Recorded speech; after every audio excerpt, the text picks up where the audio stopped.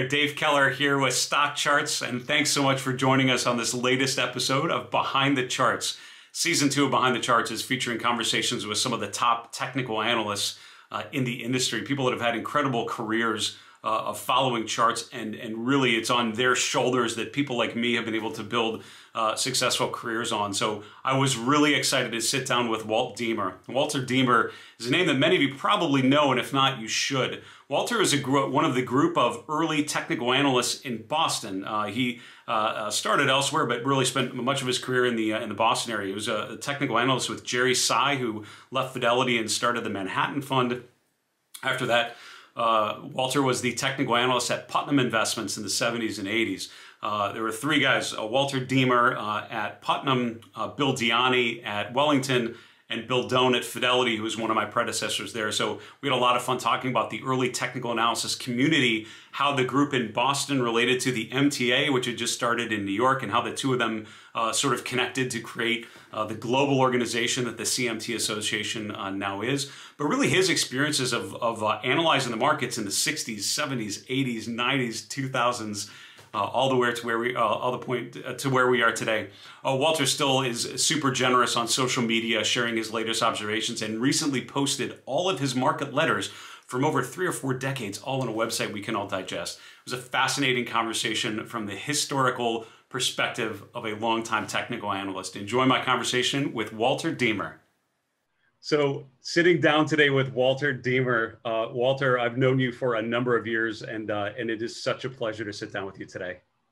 It's my honor. Thanks for having me. I have very fond memories in my Fidelity days of hosting you and bringing you through the chart room there. And some of my favorite opportunities of talking markets were in some of those visits. So it's good to chat with you a little bit more about your background. For those that don't know, can you start us from the beginning? Where are you from originally? From Philadelphia, Pennsylvania. Very good. And go ahead. Go ahead. And how did you what was your first introduction to the financial markets? Was it right out of school? Was it early on? How did that happen for you? Strangely enough, I was a weird kid. And when I was 13 years old, I was living in Rhode Island, and I had to take a ferry to Newport to get orthodontics work done on my teeth every couple of weeks. And I happened to go by a brokerage house on my trip. So I would stop in the brokerage house and look at the tape. And the numbers fascinated me. I was always fascinated with numbers. So normal kids, follow baseball players. I followed the stock market as well. So I was following the stock market when I was a kid. And not to age yourself, but around what time was that you were following stocks for the first time? Late 50s. Late 50s. And then what was your professional entrance into the financial markets? Well, the professional entrance that I got hooked on technical analysis because I went to Penn State, and I went to the main campus for my last 2 years, 61, 62, and 63. And there was one brokerage office in town. So I sort of hung out there and watched the tape, kept a couple indicators and things like that. And if you look in the ancient history books, you'll see that in the spring of 1962, the market crashed. And there was a technical guy at the brokerage office who was also an adjunct professor. And he was very much into technical analysis. And he saw the thing coming a mile away with the advanced decline divergences and a bunch of other things. There was a big speculative peak in 1961 and all that good stuff. So I got interested in technical analysis. And one day I was riding home to Philadelphia to see my family. And I got this book out of the Penn State Library called A Daily Strategy for Stock Market Profits by Joe Granville. And Joe Granville is quite a salesman. And I just got hooked. I couldn't put the book down. So I started keeping indicators. So that was in 1962. When I got out of Penn State, they didn't teach technical analysis. So I created kind of my own course on technical analysis. I did an honors thesis on technical indicators versus leading economic indicators, which basically proved what we know all along. The stock market is a leading economic indicator. So if you want to figure out what the economy is doing, follow the stock market. But if you want to find out what the stock market's going to do, don't follow the economy. The technical indicators lead the stock market. So I go knock on doors on Wall Street, and nobody was hiring technicians, but I got into Merrill Lynch's research training program in 63. And then in April of 1964, that Archie Crawford, who was working for Bob Farrell at Merrill Lynch, announced he was going to quit, as he did every week. And he said, okay, Arch, fine. What are the odd lots this morning? And I said, no, Bob, I really mean it. So he had only a week to find a replacement, and I was the only one that could find who didn't have to be trained for more than a week. So I jumped over a whole bunch of people, and I started working for Bob Farrell in 1964. Very good. You glossed over, and I'd forgotten about your Penn State alumni, being a Penn State alum, which my brother was as well. I have great memories of visiting him in Happy Valley. I do want to point out your wife, Bobby, though, is an Ohio State fan. So let's get that out front and center while we can, okay? Well, and I think, do you have a connection with Ohio State, Dave? I did, in fact, attend the Ohio State University, Walter. Thank you. Did you ever make music there? I did perform. Well, I want you to know, I root for Ohio State 51 weeks out of every year. Just the 1 week they play Penn State, I don't root for. Fair enough. Now So you got started with, really professionally in terms of technical analysis, Bob Farrell's team at Merrill Lynch. And it's amazing. That is one of the, there are a couple big technical research firms on the sell side, Bob Farrell's team, Alan Shaw's at Smith Barney, that many technical analysts and people who have gone on to great careers have gone through. You mentioned starting at Merrill Lynch, and you started there really during what's called the go-go years, right? The 1960s, that bull market phase.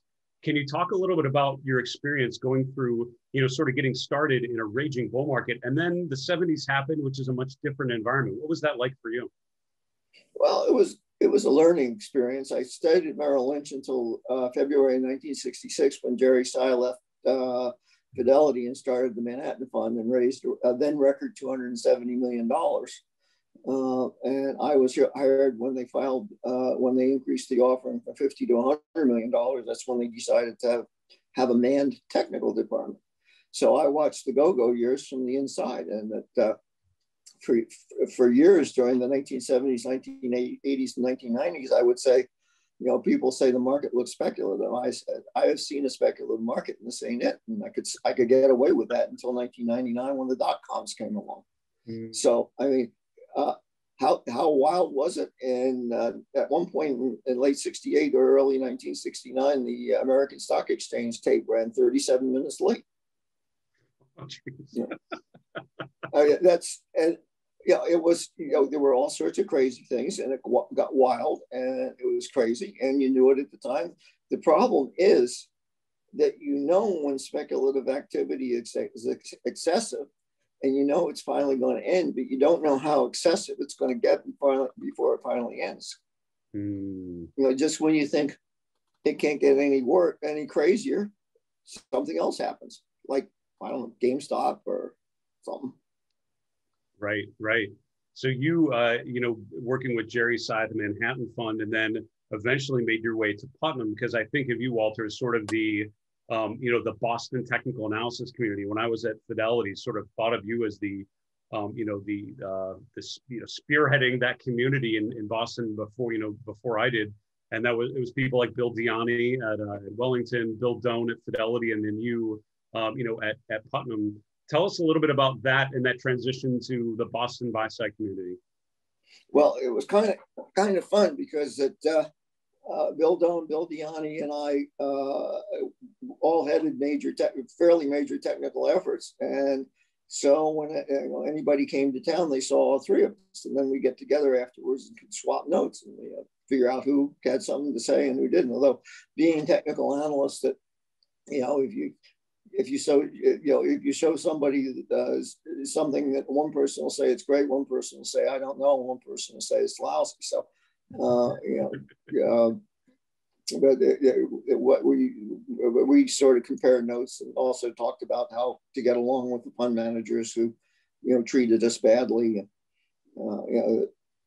At one point, my office was right across from the trading room, which at that point had three traders. The whole Putnam Management Company had three traders back in those days, and we decided that the head trader and I decided that, that the fund managers never made mistakes. Any mistakes that were made were either the fault of the technical department or the trading department.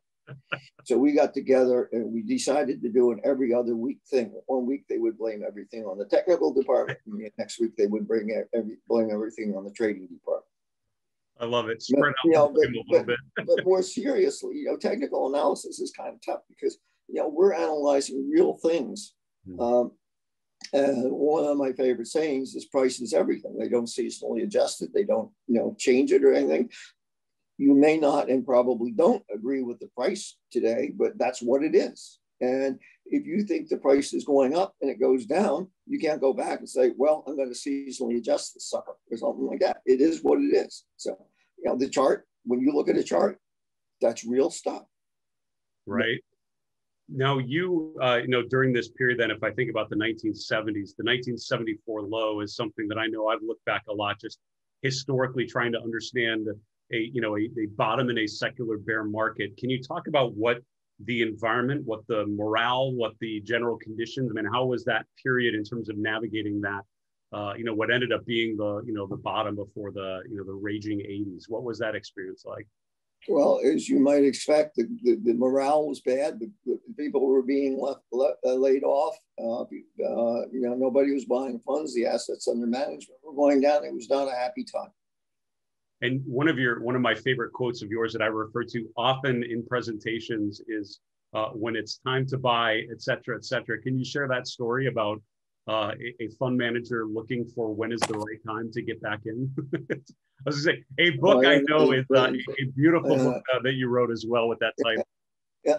Well, the funny thing about technical analysis, I think, Dave, is that it's all rooted in human behavior. And as Bob Farrell has pointed out, things may change, vehicles may change, but human behavior doesn't change, and it doesn't. It's just the way it is. So, one day, the market is staging what I think is a normal correction, which I happily had anticipated. And as soon as it starts down, the fund managers start coming in into my office and say, "Is it time to buy yet?" I said, "No."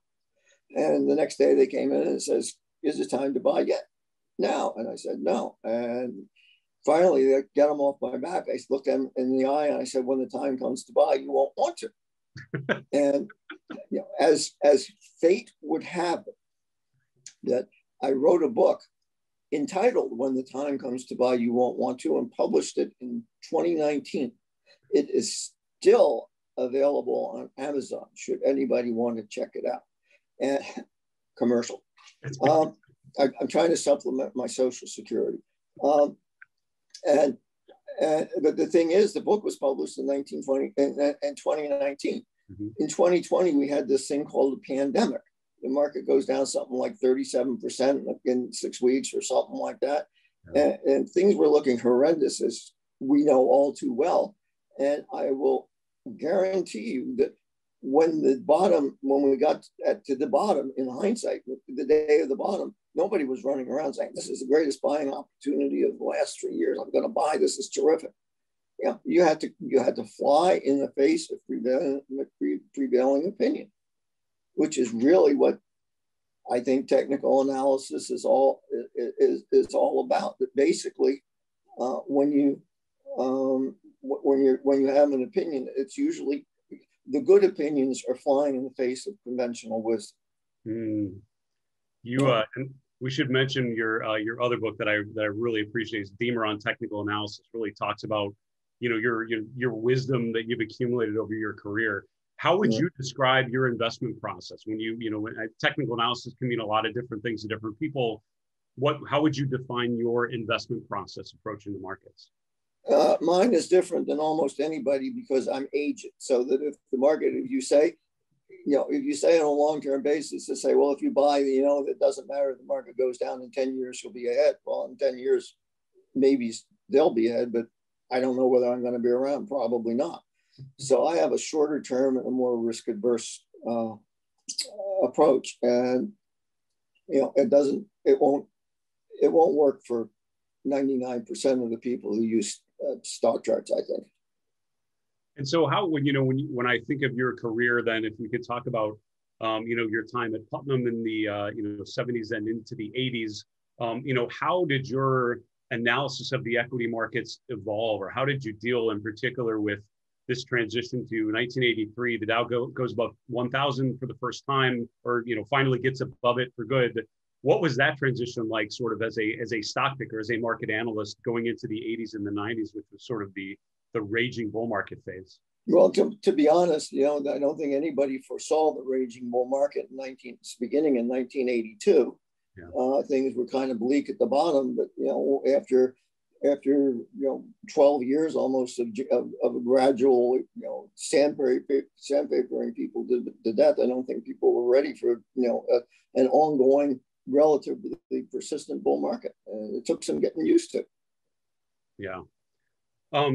When you think of your career, Walter, you've experienced so many different market environments, bull markets in the 60s, the 80s, more recently here in the 2000s, but also a couple of secular bear markets that were pretty painful. When you think about how you approach markets, what market conditions are most challenging for you, and why? Today's, because I've never seen them before. but Mr. Keller, I say that every day. You could have asked me that a year ago, and I would have said today's, and you could ask me a year from now, and I will say today's. It's always a challenge. Yeah. And the thing is, whenever you think you've got this sucker figured out, one of the sayings is, whenever you find the key to the market, some son of a bitch comes along and changes the lock. There we go. Now, I should mention, when I'm thinking of you and your writings, one of the things I enjoyed with my time at Fidelity was being able to look at the chairman's correspondence with different market analysts over time. You just recently have posted a lot of your market writings on, I think it's deemermarketmemos.com, where you just put it out there. As you look back, it's an incredible repository of what a successful technical analyst was thinking in these different periods. When you look back at what you were thinking and what you were writing, is there a particular period where you feel like things made sense, or where you think your writings or would illuminate how a technical analyst should have been approaching a certain market? No, I'll tell you the most humbling thing, and is I came up with the concept of breakaway momentum back in 1973-74, which is what most people call a breadth thrust. But Tony Tabell crunched some numbers for me back in 73-74. And so breakaway momentum was an almost infallible indicator that when you got an extreme burst of momentum, a breadth thrust, if you will, or breakaway momentum, it inevitably happened only at the beginning of a major bull market, or only at the beginning of an intermediate up leg in a bull market. So what happens? 2008 comes along, we have the great financial crisis. 2009 comes along, we get breakaway momentum, and I look at it and I say, well, here's breakaway momentum. It's nice, but this time is different, because this is more like the 30s when breakaway momentum didn't work, rather than like everything since World War II when it did work. Well, guess what? It worked, and it also, not only did it work, but it was generated. We got it 3 different times in 2009, which was telling you something, which I was too stupid to listen to. So, this time is different. The most costly words in investing history. Fatal words to say, right? Fatal words. I should note, so as we're having this discussion, I'm using my MTA throwback mug from years ago for my coffee. You were participated in and were one of the, sort of founding, early members of the Market Technicians Association. Can you tell a little bit about, you obviously, I think we're sort of, between New York into Boston at that time. What was the beginning of that organization like for you, and how did that evolve?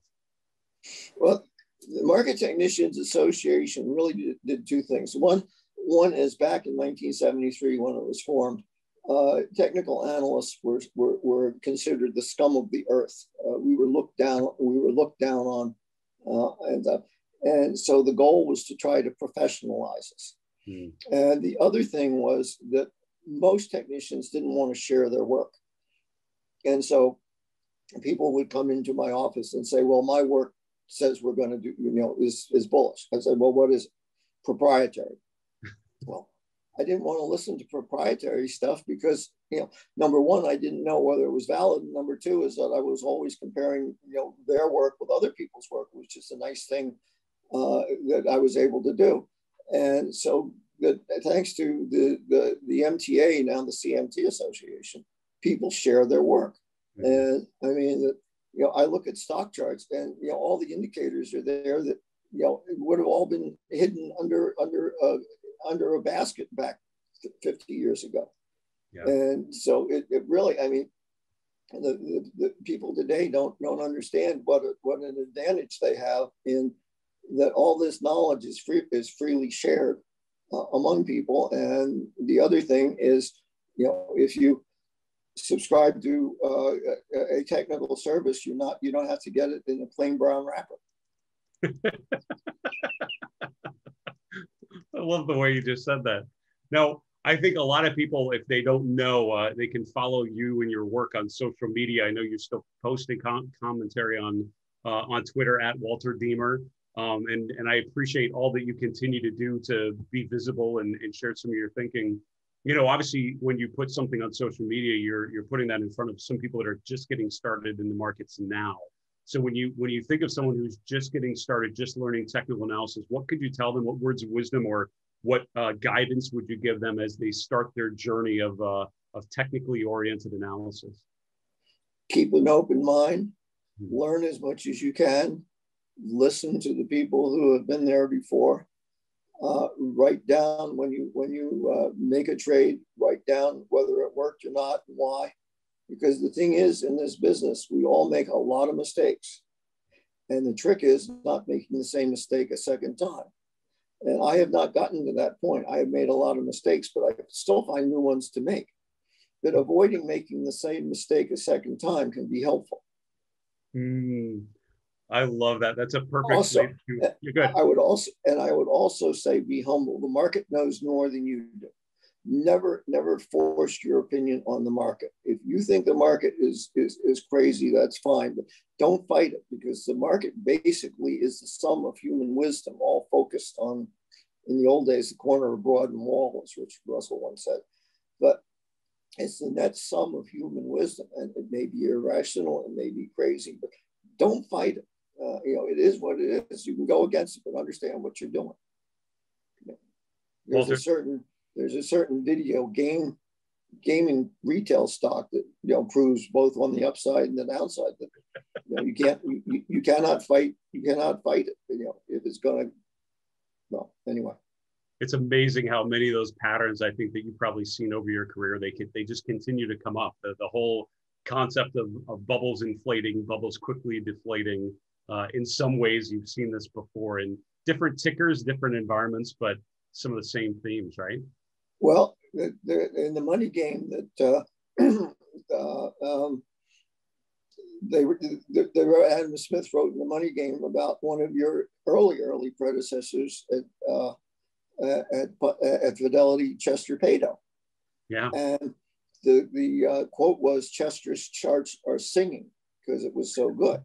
But there's also a thing where he had a chart on the wall, and he kept having to Scotch tape additions to the chart going up the wall because it was going up so much. And it just went up and up and up. It was like from 2 to 200 or something. That stock happened to be alphanumeric, which I don't think exists anymore, but it went up, and I think probably it went down. One of the things I put out on Twitter that got an awful lot of attention was I had a chart lying around somewhere that I had an image of RCA, which was the great growth stock of the late 1920s. Yeah. And I had a monthly chart of RCA from 1925 to 1935. And I posted the chart just saying that this is what a great growth stock looked like back in the late 1920s. And in round numbers, it went from 10 to 120 and back to 10 again. We've seen it again. We've seen it before. We'll see it again. Right? The other thing I would like to, I should mention is my favorite chart of all time. It's in every one of my books and it's posted on my website, is McDonald's in the 1970s, because one of the great speculative orgies of all time was the Nifty 50 growth stocks of the early 1970s. But basically everything else was going down. It was in a secular bear market. But the Nifty 50 growth stocks were in their private bull markets. And so McDonald's Corporation at one point was selling at 75 times earnings. And as it turned out, in 1973, it was selling at 75. And the earnings for the next 7 years went up at 25% per year, compounded every year. Stock never missed a quarter. And the stock went from 75 to 38. And it went at the bottom, it was selling at 8 times earnings. Wow. So, the thing is, stocks, price is everything. And that's what we as technical analysts analyze. I don't know what the earnings are. I mean, the old joke is earnings at the end of the quarter, the president of the company calls the chief accountant into his office and said, well, how much did we earn in the last quarter? What were our earnings per share? And the accountant says, what do you want them to be?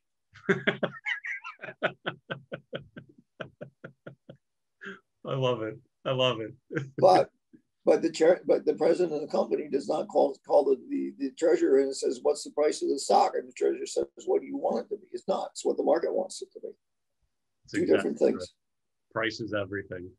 Walter, this has been absolutely fascinating. I so appreciate you giving us your time, sharing with us some wisdom from a very successful career as a technical analyst. Thank you for everything you've done and continue to do to lift up the practice of technical analysis and provide opportunities for people like me to make it into a career. So thank you so much. Well, thank you for continuing to blaze the way for people behind you, because you're carrying the torch very ably, my friend. All right, stay safe, Walter. Thanks. And I hope Ohio State wins all but one of their football games next year. Hey, Grayson Rose here with StockCharts. Thank you so much for watching. I hope you enjoyed that video. If you did, consider giving it a like down below, maybe leave us a comment, and if you're new to the channel, you can subscribe at the link up above. We're gonna bring you daily content from an incredible collection of technical analysts and financial experts.